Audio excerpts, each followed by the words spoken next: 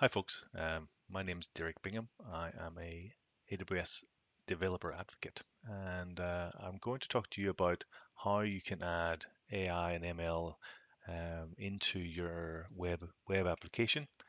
I'm going to show you how to do it via adding a translation service into an application. So this translation service will translate English to another language or languages, and I'm doing that with the predictions category in AWS Amplify. I will leave in the description of this video more information about AWS Amplify if you're not familiar with it, but let's get into it. So here I have my IDE, and I've done a bit of scaffolding just to get things ready so we can get into the meat of this recording as quickly as possible. So what have I done? So I've created a React app, and using Node, I've installed my Create React app, and then I've run Create React app, which is scaffolded out my React web app. In the app itself, I've installed also the AWS CLI globally, and I've also added in some components, Amplify for JavaScript and Amplify React. Then, because I'm a developer and this comes naturally, I've initialized my local Git repo, so any changes I make are tracked. The first Amplify CLI command I use is the Amplify configure command. So what will do, and what it did, was it connected this application out up to my AWS account. And then I ran the AWS Amplify init, which initialized this project, enabling it to run the Amplify commands, and enabled me to add the particular categories that I will add to this application. The first of those categories is the Auth category. So the authentication and authorization category is a prerequisite if you want to use the predictions category to do the translation. So I had to add the auth, and I've done this beforehand. If you don't know about the auth category, I'll again include a link on how to audit and how to add it, and more information about it in the description of this video. So now we are ready to think about adding the predictions category. I've done an Amplify push, which has pushed my changes to the back end. And what an Amplify push does, if I go into the directory structure, you can see that I have a back end folder. And in here, you can see that I've got some CloudFormation. And so what the Amplify push does, it runs that CloudFormation on AWS and provisions the backing services. So for Auth, for example, we've got Cognito. So next thing we want to do is add our predictions category. Start adding our functionality. So I add predictions. Oh, while it's running, I can just show you that there's nothing strange here. I'm just running a Create React app. There it is. This is my application at the minute. So adding the predictions category back here, we can add a few different ones. I'm going to add the convert predictions category. And what that does gives me a few different options. So I can translate text into a different language. I'm going to generate audio from text, or just transcribe text from audio. As you can see, each one will use a different AWS backing service, which is all abstracted from you.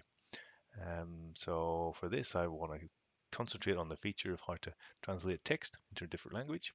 So I select it, give it a non-friendly name because it's just a demo, and select my source language. So I'm coming from English into my target language. So I know a little bit of Spanish. So I will select Spanish as the target language, and I will authorize for guests as well. So that is created and generated the necessary CloudFormation locally, but now I need to do Amplify push, and -y will make sure I don't get prompted again. So while it's pushing up to the back end, let me show you the little UI, pieces of UI that I have built for this demo. I'm not going to submit you to me typing all of this out, so I've created a little component, and I'm just going to push it in there and go through it for you. So what I've got here is a typical React component. I've got imported Amplify. I'm importing predictions from the Amplify libraries, and I'm also importing the Amazon AI Predictions Provider, which is a plugin. So that'll provide you with nice methods to call the predictions category functions.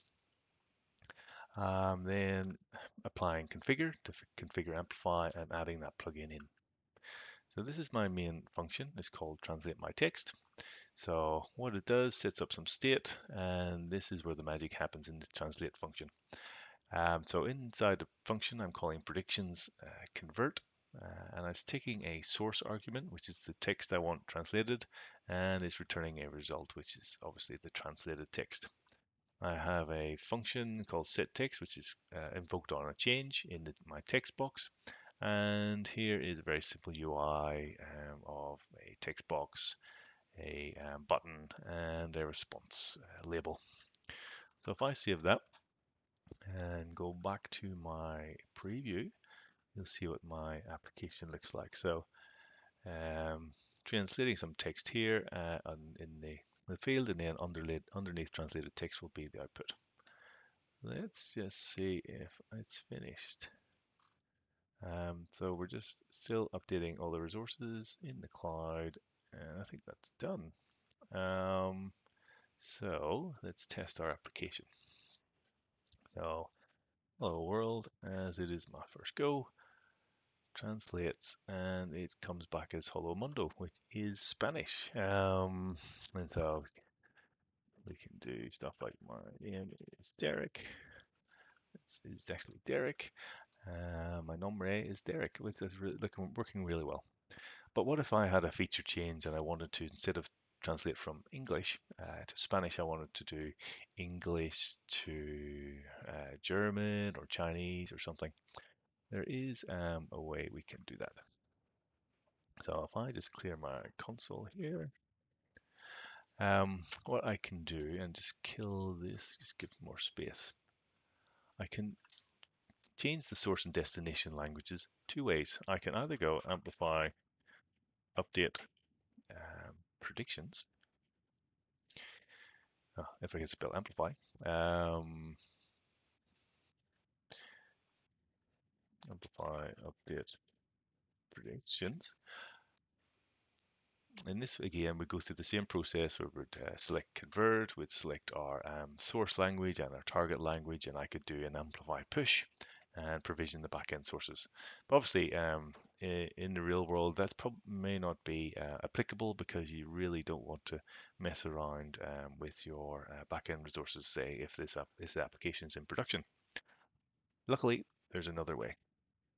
And this is via programmatically through an API. So I'm quickly going to show you how to do that. So if I go back into my my code, I just need to add a constant that will track this target language construct. So I will need to store it somewhere. So I need a target language, and then my API call, I need to pass this target language in. So I target language it, language, and I pass in my variable, which is my target line. And once I've done that, I need to set that target line. So I'm going to set that in a UI component, and I'm going to put that UI component below my response. There. And here it's just a selector. I can choose different languages, but I need an on change event just to capture the change. So I'll create a function as well called on change, really badly named. I apologize. So the on change function will be called, and it'll set the new target line. So in essence, what I'm doing is I'm pushing up the language, the destination language that I want. I'll set the first one to Spanish because that's what we came from, and preview our running application. So now I've got my little selector here, and I've got some text. So let's try it again. Hello world. Telemundo. So let's see what that looks like in Chinese. Excellent. Maybe what it looks like in Arabic. Excellent. And my name is Derek. Again, Arabic like that. And in Spanish is that.